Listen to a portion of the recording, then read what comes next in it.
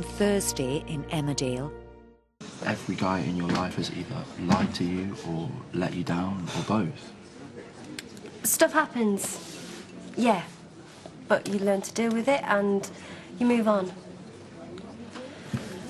What if I was to tell you my big dark secret? You don't have one. Or do you? You'll never guess, not in a million years.